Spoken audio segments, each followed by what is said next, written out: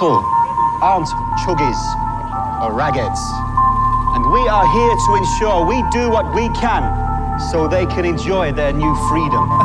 No, man, if you go home with a tan, people will be like, where have you been? And then you can say you've been on tour in Iraq. Typical United fans. They're 3,000 miles away.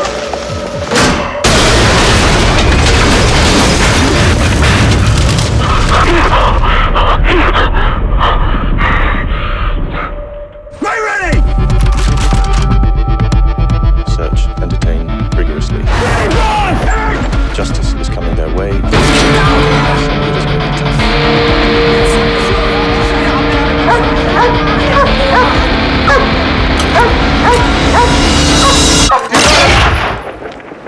What'd you do that for? I thought he was going to attack me.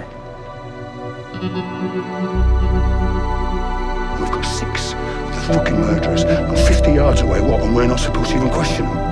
What were these bastards? You walk away from this, it'll be the same as you deserting.